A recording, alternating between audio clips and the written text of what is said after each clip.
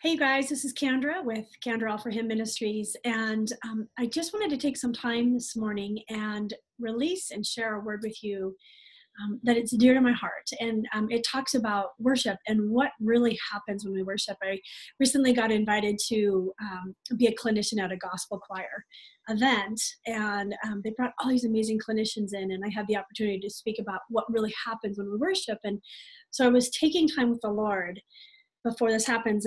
I have a history of worship. I've been doing worship for over about, 28 years now, and leading worship and participating in worship teams. And so worship is very, very near and dear to my heart. So I was just, praying like, God, what is something fresh and new that I can bring to the table about what happens when we begin to worship you, and how can I explain what happens as we enter into his presence. And I love and I'm passionate about ushering people into the presence of the Lord through worship. And sometimes it's hard to put to words what happens in that moment, and what happens as you begin to worship God and you just feel the atmosphere shift, and there's this blanket that comes over the room that begins to change people, and God begins to enter in the room and do things that we could never make happen without the presence of the Holy Spirit. And so I just want to share from my heart. And I want to try and bring some scripture into it. I want to give you a little bit of testimony, but what was passionate on my heart as I prayed about this is like, my question to Lord was like, what really happens when we praise and worship you, Lord? And so let me just pray. So Holy Spirit, I thank you that you're here right now, that you're with us. God, I ask for that you would just use me and speak through me right now, God, that you would communicate your heart and your intention for worship, and that we would grasp it, and that we would just come out of this time with a deeper revelation of who you are, and the intimacy that comes as we surrender ourselves to press into worship with you, in the name of Jesus. Amen. Amen. So I always like to go back to like, what's the definition? And then we pop it into scripture. So when you look at the definition of worship, really it's an ascribe, where it's like ascribing or turning attention to something that's worthy, or someone that's worthy of praise. But it's a matter of the heart. It must be felt. It can be ritualistic, and it can't just be an external going through the motions. That's what the definition would be. And it says that true worship is a heartfelt expression of love, adoration, fascination, wonder, and it's a celebration. And so it's something that happens in your heart and your soul. And then when you begin to praise God for who he is, and you begin to thank him for what he's done. Now, I think we've all encountered worship in one form of another, whether you've been in a church service, worshiping in your car. I love it when you're driving down the street and you're like, see people like going for it in their cars, and they're who knows what they're listening to, but they're jammed out, right? But music has always been a part of my life, and I need to share with you a little piece of my history, because I grew up. I knew as a little girl that music was something that just changed. It just changed me. And so I went from a background of growing up in the Catholic Church, where we sang hymnals and out of the books, and I could recite everything, to where I've come through this journey over the last 30 years of falling deeply in love with God. And so worship went from a point of being a religion to this intimate relationship, where I have this heart engaged, a spiritual engagement with God, and pressing into worship is just this intimacy with Papa God above. And so my heart's cry is constantly, I'm longing for more of Jesus. And when we get to this position of worship, and it can be through music, it can be through your work, it can be through different forms, all different things. In fact, I always tell my teams, worship begins the moment that you put your feet on the ground in the morning and you make a choice to choose to live your life out as a form of worship unto God. But music is a thing that changes us. And I want to speak to that, because I want to take us back to scripture and just bring what I think is some foundation to where that comes from. And so I want to go back to Genesis, and I think it's funny as you study all of scripture, It always takes you back to Genesis. And I laugh about that because you begin to study. It's like, back to Genesis in the beginning. So let's go back to Genesis 1. And it says, okay, so Genesis 1 says, in the beginning, and then God spoke. Okay, and I'm gonna jump through Genesis a little bit because I want to get to the meat of what I want you to get, what the download was for me. But I got to start you in Genesis to get you to that point. So as in the beginning, like it says that the earth was hovering, everything in all the masses were hovering, but then in the beginning, God spoke. And the moment he spoke, everything began to come into formation. Okay. And it says that he created the heavens and the earth. He separated the water from the land. So all throughout the first 31 chapters of the Bible, it's talking about God speaking things into existence. It says he created the animals. He created the three creatures, everything. He brings everything into creation by speaking. And then what happens is God releases the sound wave and everything comes into formation. Everything that God spoke came into order. And so when we begin to worship, we're releasing this sound, and sound is powerful because it never stops until it comes into formation.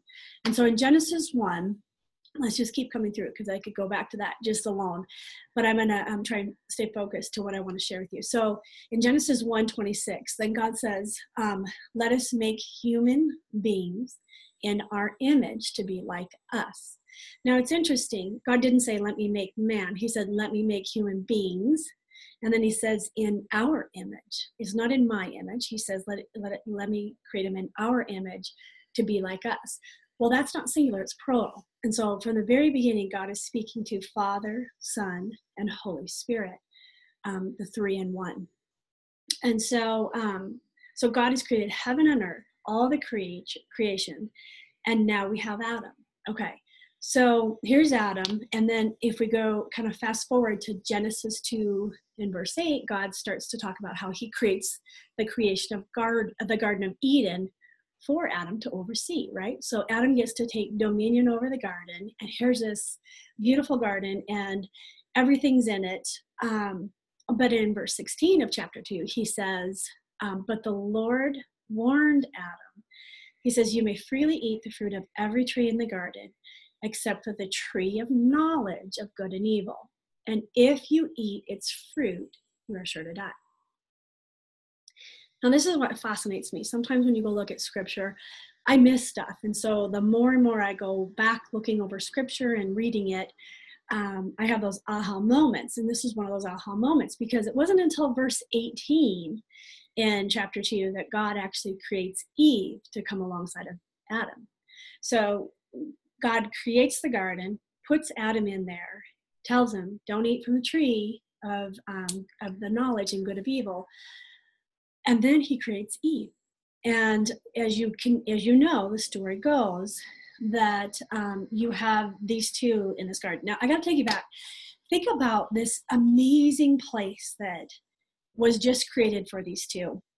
It's plush and green, and talks about the rivers that would flow. In fact, it talks about rivers of gold. And as a little girl, I used to always hear people talk about the streets of gold in heaven. And when I would read, oh my gosh, there's about the gold. But it's beautiful. It's perfect. And can you imagine?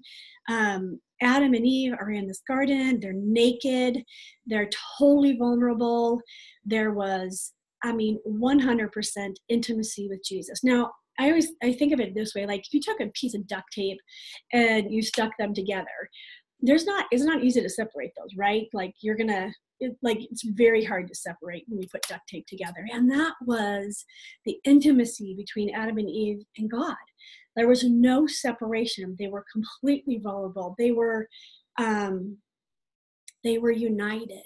And can you imagine Adam and Eve like walking around the garden and just worshiping God? Like it had to have invoked praise beyond, like they had to have been this posture of constantly like, wow, God, you're so incredible.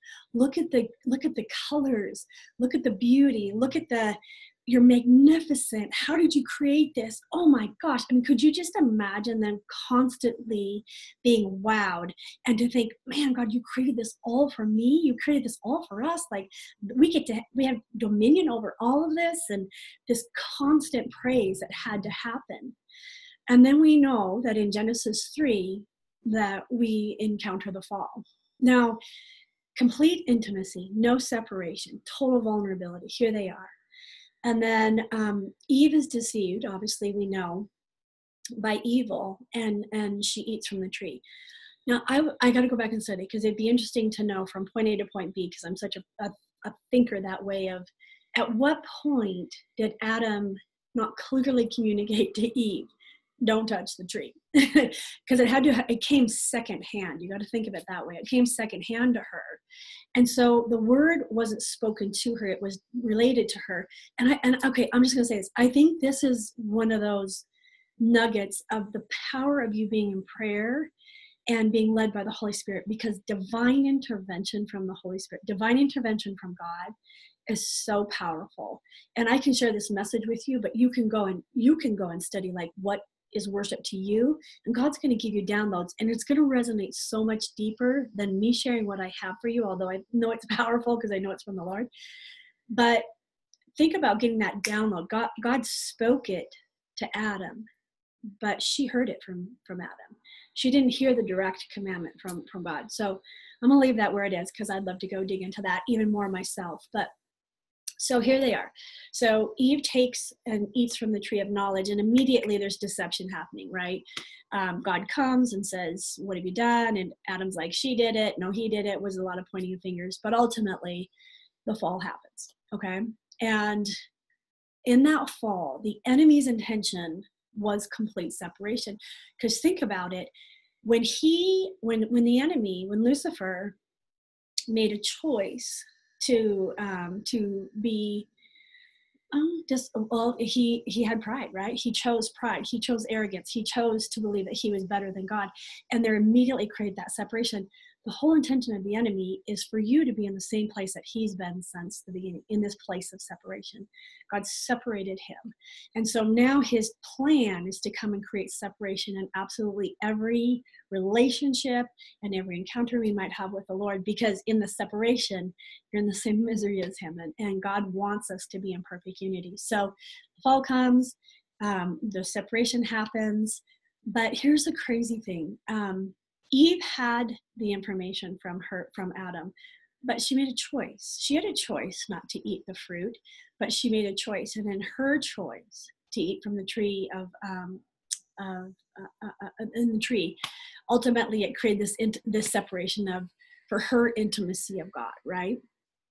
Okay, so this is kind of, I had to give you through all that so I can kind of like get you to the nugget of this. So as I was praying about that, I'm like, man, Lord, there's this place where we were so close to you and we're so far apart. And so worship is this constant journey of us getting back to this place where there's no gap, there's no space between us and God. And that's what it is for me.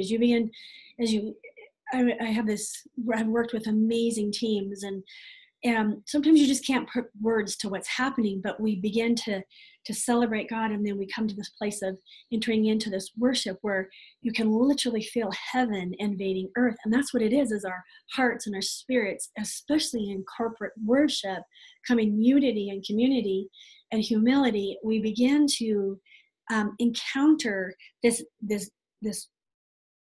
position where the gap between us and heaven is being diminished. Does that make sense?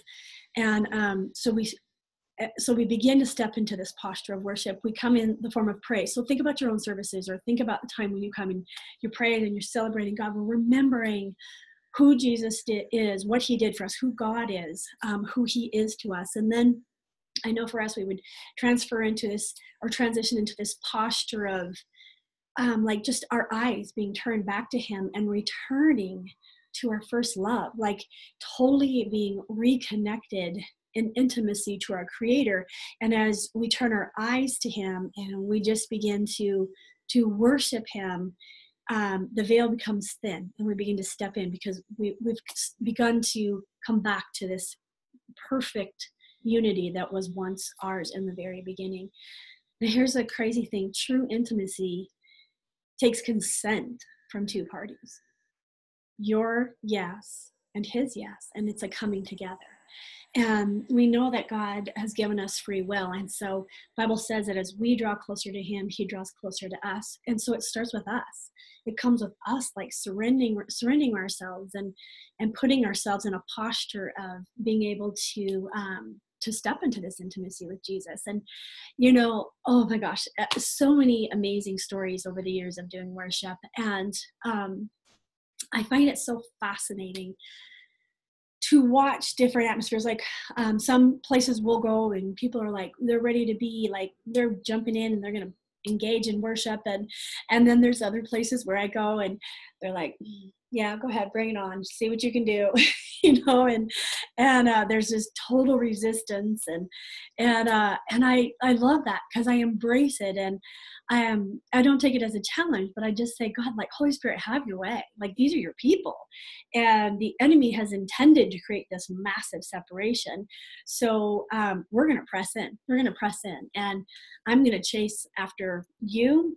I'm chasing after an encounter with you. I'm going to worship until the veil is thin and these people encounter you. And so, but it is interesting. So I kind of concluded that comes down to like really three tangible things. And gosh, worship is so huge. There could be so many things, but worship, it's a physical action of surrender.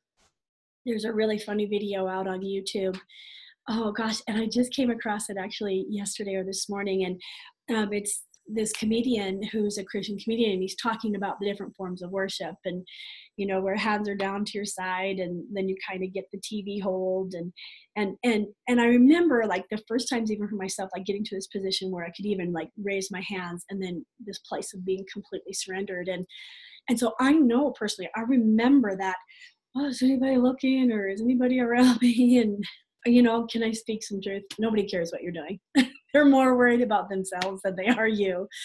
And when I got to this position of, as a young worshiper and getting my hands into a place of just a posture of receiving, I remember like this lift coming off of me and raising my hands and this freedom that happened. And what it is, it's like you're just saying, here I am, God. And then you're just complete surrender.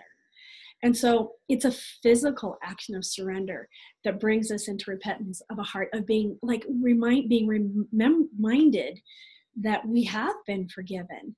And as we surrender to ourselves, what we're doing is we're putting God back as Lord over our lives, which is where he belongs. We so quickly can put little things in a posture or a position that they don't belong. And so as we come into worship, it's a reminder of, God, you're Lord over my life. I give this back to you. I'm surrendering this to you. And I heard a worship leader say one time, you always want to have your hand in a posture of this because you're constantly receiving. And I thought, okay, well, that makes sense. But there's a point where we put our hands away from us in a posture of, I give it all away. I'm letting go, and I'm letting you be Lord of my life. So when you look at 2 Chronicles 20:22, it says, when they lifted up their hands and began to sing praises to God, it sent ambushes up against their enemies. That's powerful. As they began to surrender. So really what you're doing is you're saying, God, you're Lord over my life. The Bible says that God always goes before us. He always fights our battles. But you're surrendering and saying, you be Lord. You go before me. And I love it that God goes before you and he wins. He wins every time. So surrender. It's a physical action of surrender. Then it's a heart posture of repentance. It brings us back to our first love, to this intimate connection of our spirits and wholeness. Lamentations 3:40 says, and I actually have a little note here that I'm reading off of because I want to get these scriptures right. It says, instead, let us test and examine our ways. Let us turn back to the Lord.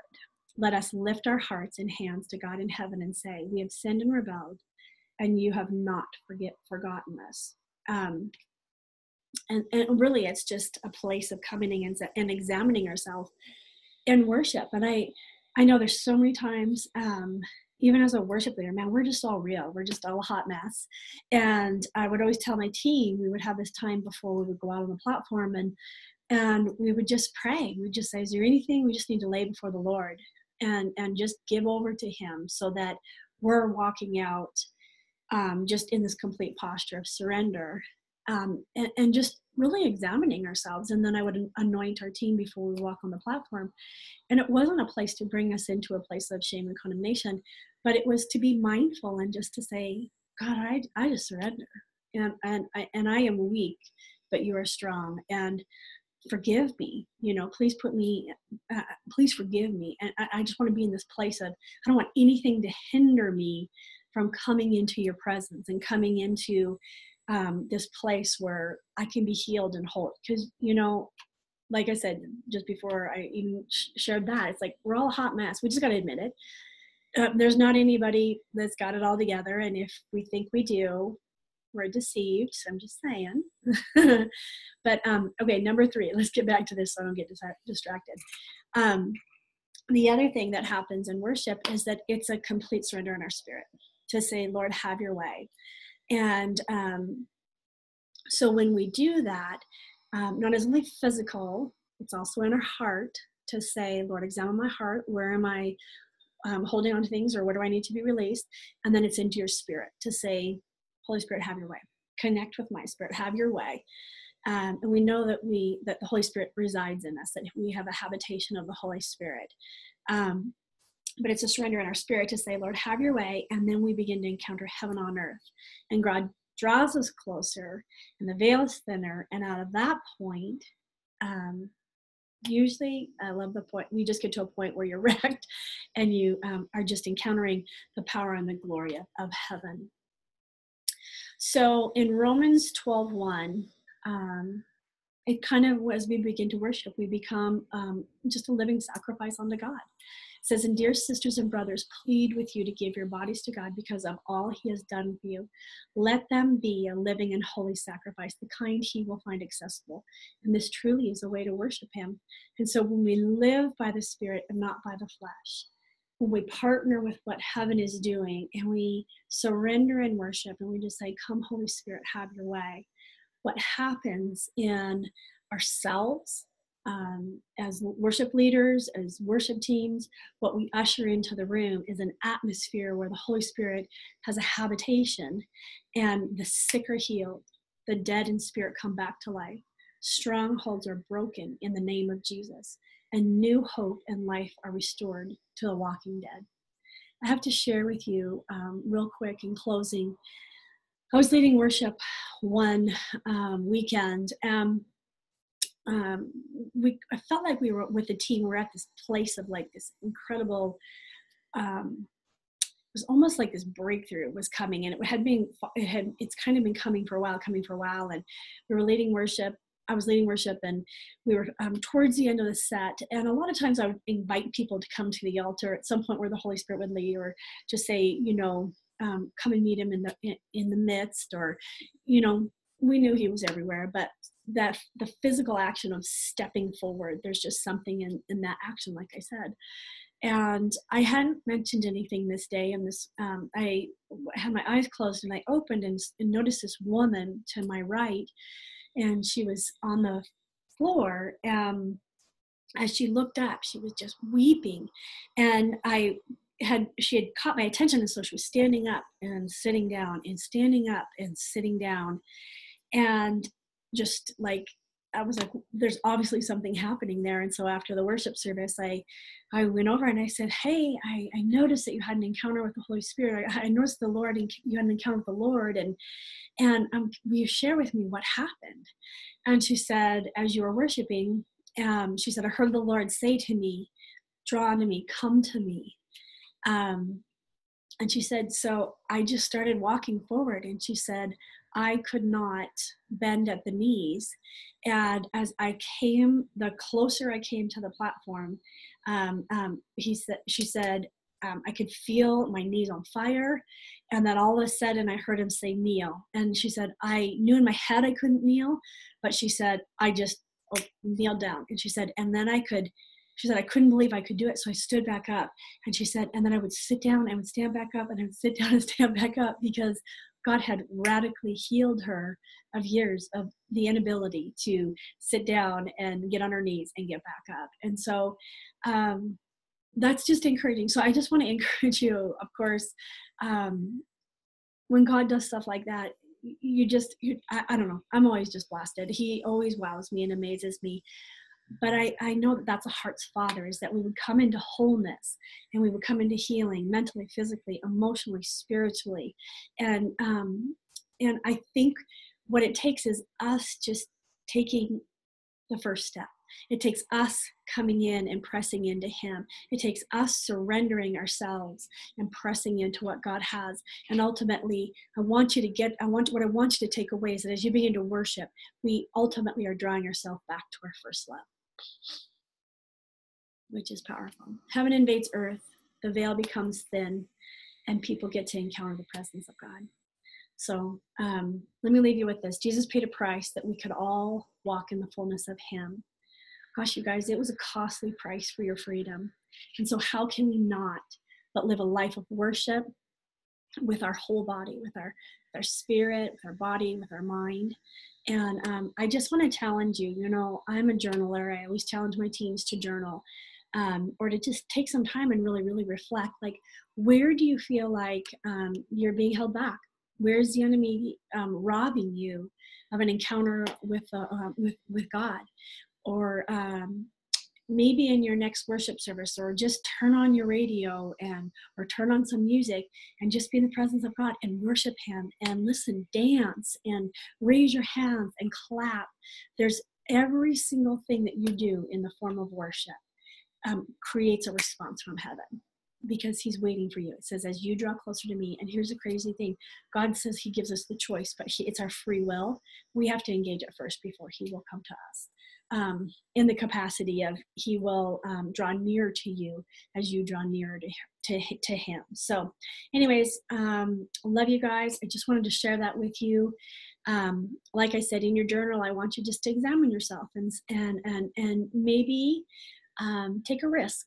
You know, I worked with an amazing pastor who always used to say that with little risk, there's little reward, but big risk, there's big reward. And so risk is spelled Faith. Step into your faith. Know that God is there seeing you. He's waiting on you, and he desires to have a deeper encounter with you, where you have a deeper encounter with him. So anyways, let me just pray. Father God, we thank you for your time. We thank you for your word, God. Wow. Just the ability that we even have permission to enter into your presence, Father God. And so even as we, Lord, as we just continue to walk out this journey called life, Lord, I thank you that you're just constantly realigning us to come back to our first love, that you're constantly giving us wisdom and insight, that we would draw unto you, that we would drink deeply from your wells.